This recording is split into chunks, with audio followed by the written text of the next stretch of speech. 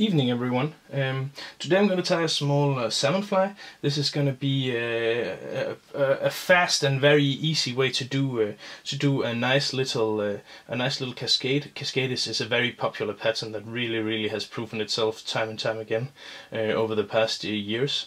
I'm going to the Kola Peninsula to fish for salmon this summer, so this is definitely one of the flies I will have in my box. What I have here is I'm going to do this as a tube fly, because tube flies are easy, wonderful, and fish as well. There's a lot of advantages to tube flies, but as you can see here, what I have mounted is this is just my regular vise, my Rensetti vise, and I've added a Pro Sportsfisher tube needle, and then a Futurefly tube, because for the smaller tubes the Futurefly system is a nice option. So just add a bit of thread here. This thread is also the Futurefly GPS thread, which is without a doubt the single best thread I have ever tried. So a small cascade fly. We are not going to use that many materials, about 5 or 6 different materials. Some bucktail, some opossum, 2 different colors of hackles, some jungle cock if you like it, and a bit of dubbing, and then a US tube, a small US tube. So it's a fairly simple pattern. It's not the way I'm doing this today is not like the original pattern, because this is actually kind of like a variant of over the theme of the original one. I've made this quite a lot more simple, and I like to keep things as simple as possible. But the idea behind this fly is of course exactly the same. So I have taken out a few of the maybe a bit unnecessary steps that makes this a bit difficult, and just basically cut all the bullshit away, and just what you have is the pure idea of the fly lift. I hope that is at least my intention. I'm sorry if I offend anyone who says this is not the right one and stuff like that. But first of all, I'm gonna take some bucktail, and in the original pattern you have to use both the red and yellow. So what I do is I just take something that is in between red and yellow. I take something that is fluorescent orange, and fluorescent also have this nice effect. Some call this the UV effect, but really isn't UV effect. It's fluorescent effect. So this is a UV responsive material. Even though it's not more expensive, you can get some that is, but that's basically, I think, a bit of a hoax to charge you double for something that is invisible and stuff like that. I've done a whole video on UV material and what is what on that. If you're interested, you can find it here on my channel. So what I do is I make a small tail out of this, like that. I'm gonna cut off all the leftover materials here. The nice thing about these GPS threads is they are so strong you don't need to use a lot of thread to fasten your materials, and also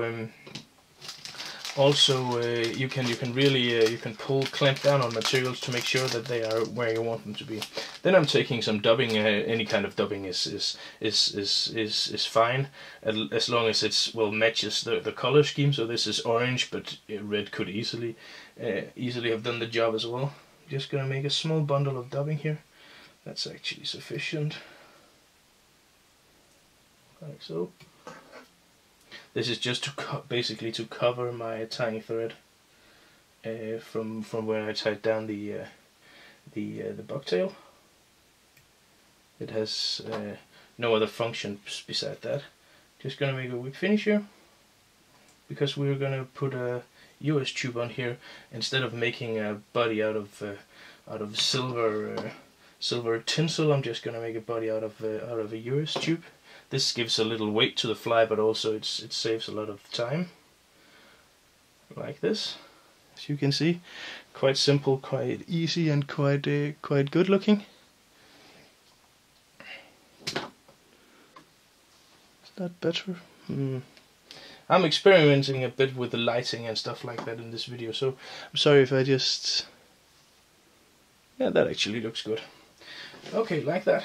and then we're off to the other side of this US tube. When you're doing it this way, you don't need to apply any glue or anything, because the materials will simply hold the tube in place, like so. And then we're gonna need the first hackle. And as I said, we're gonna use yellow and red hackles for this. You can buy them in a bag of single feathers, which is pretty okay. But you could also just buy a saddle or a cape. For these salmon flies, I definitely prefer the hen feathers, because hen feathers, as you can see, is a bit more soft, so they move a bit more in the water, but also it gives a nice finishing touch to the flies. It gives a nice the front hackle nice I don't know, is it called color effect? You know, like the one priests have or dogs have when they're scratching themselves. Color. Is it color or color? I don't know. Just gonna tie this down here, like so. And what I was saying about then, as you can see, to avoid having too much hackle, I stripped off one of the sides and I tied it down with the sides, the bright side upwards, and then I stripped the top side, because when I turn this will work. But what I was saying before about tube flies, if you haven't tried tube flies yet, there is a lot of advantages to tube flies over normal hooked flies, especially if you're fishing for salmon and sea trout in rivers where there is a lot of rocks and stuff like that. Because even if you are, let's say, one of the best casters around, you will occasionally, you cannot avoid this, you will occasionally have your fly strike a rock or something like that in your back cast. Or something like that, and what is annoying is if you use a single hook or a double hook or a triple hook, if only one of the hooks gets bent or something like that, or broken in any way, the entire fly has to be discarded. And that's a bit annoying, because you've used a lot of effort, a lot of expensive materials and stuff like that, and of course a lot of time into making this fly, and then the hook simply fails you after, or maybe it rusts or something like that. You don't have that problem with the tube flies, because you simply just replace the hook. Your fly and all your effort and all your tedious work, all your joyful work, I should say, around the vise is not wasted. You simply just take another hook. You simply replace the hook, and that is a very big advantage to tube flies over hooked flies. There are others; these swim fantastically, and they're way easier to make, as you can see here, because you have all these thingies and gadgets and stuff like that you can add. So it adds a lot of fun to your fly tying as well. And of course, you have to buy a shitload of different kinds of crap that I want to sell you. But hey, consider that a bonus. No, seriously, these tube flies really are nice, and I tie all my salmon and sea trout flies on tubes now. I've been doing so for quite a long time. Well, that looks good. So next up, what we're going to do is we're going to take a black wing of this is a material that's called American opossum, something that Futurefly makes, or well, they don't make the hair, but they I don't know if they breed the animals or what, but at least it's a material that they have, and it's very good, because it's a bit more stiff for the hard current than polar fox or Arctic fox, but it's a bit more lively than squirrel, because a squirrel is nice for many things, but I really think it's way too stiff, and it's not very joyful to work with and stuff like that. So I'm gonna use this instead. You can make some. This is the best quality I've ever made. The Futurefly hair is the best quality I've ever seen of any types of hair that they have. But this is very good. You can. It comes in a package with a whole piece of fur here, and then you can cut your own zonkers strips, so you can just take a small bundle as you need it. So here what I'm going to do is I'm going to take the thread and place it up between my thumb and my pointing finger. I don't know what that's called in English. This finger right here. Because then I can pull here, and this way I will ensure that everything stays exactly where I want it to be. I'm really going to clamp down on this. Like so.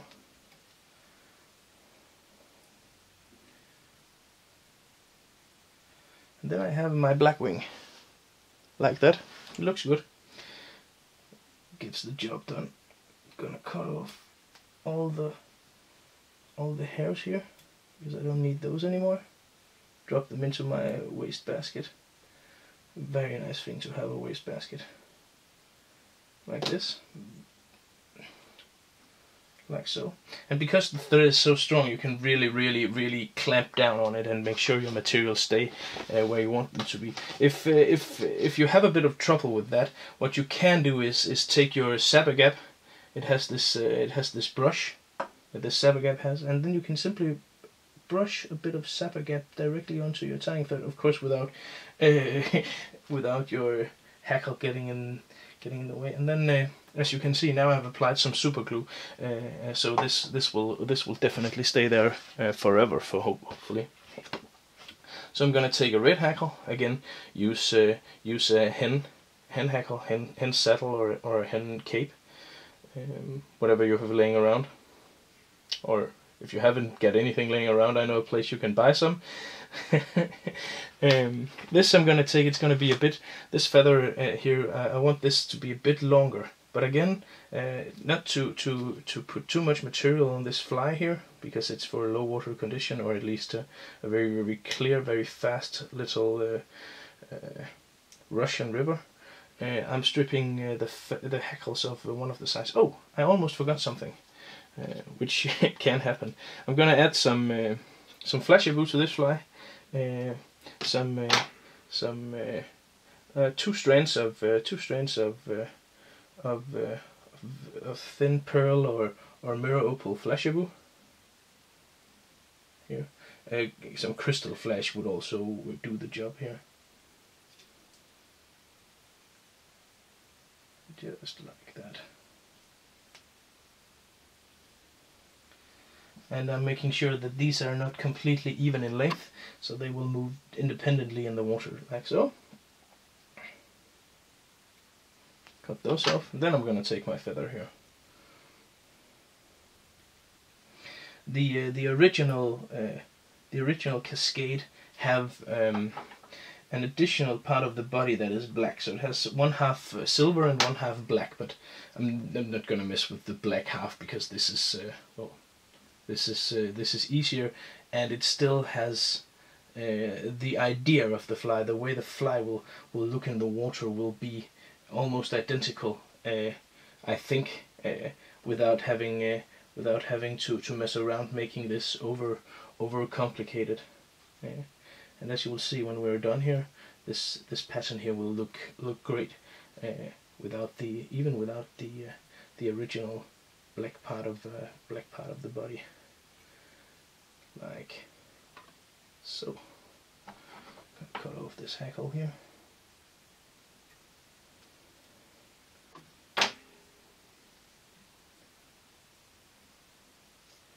And then basically what you have to do is form a small head here. Like that. And now this is of course also optional. I want to add a jungle cock to this fly, but you can do as you please. I'm not sure if the jungle cock actually have some important if this jungle cock really is important regarding to how well this fly fishes. But I really like to have jungle cock on my flies, so I'm gonna add one. Of course this is this is completely up to the individual angler. But I really like the look of a jungle cock feather on the fly, so I'm gonna add one. You know, if you're fishing for salmon, you gotta be a bit superstitious, and and of course I am as well, because, well, let's face it, when you're walking down the same stretch of water, you've been fishing for the past 4 days, and you've maybe cast in the same stretch of water, let's say about 1,000,000 trillion times, and nothing happens, and then all of a sudden a fish do rise and take your fly. Then, well, you gotta believe in magic to be able to continue casting and casting and casting on the same stretch of water to catch a salmon. It is probably the way of fishing, I think, that that spawns the greatest myths and gives rise to the strangest forms of superstition. But, well, basically, as you saw, what I did was just add a bit of super glue, and basically what you see now is you have here the finished fly. Of course, I'm going to add a jungle cock on the other side, but what you can do now, if and this is a really cool trick that also only is you are only able to do with tube flies, is if, for instance, let's say you have a large head here. My head is nice and small, I think. I should maybe just cut out the last of the red stuff. But if you say, let's say you have a bit of a big head here, and you feel, oh, this is not very good. So what you can do is you can take one of these other stuff, one of these. This is a small cone head, and you can add this small cone head to your fly like so, and this will give you. My thread is a bit in the way, but you can push this back, and you can make your fly look a lot better, because this simply saves the bit clumsy head. You can cover the bit clumsy head with a cone head, and then your fly will look like $1,000,000 anyway. So there is a lot of potential in the tube flies, and for several reasons I prefer them always to normal double or single hooked flies. Well, thank you for tuning in. I hope you enjoyed this small tutorial. I enjoyed making it, so hopefully I'll catch your salmon on exactly this fly on Cola.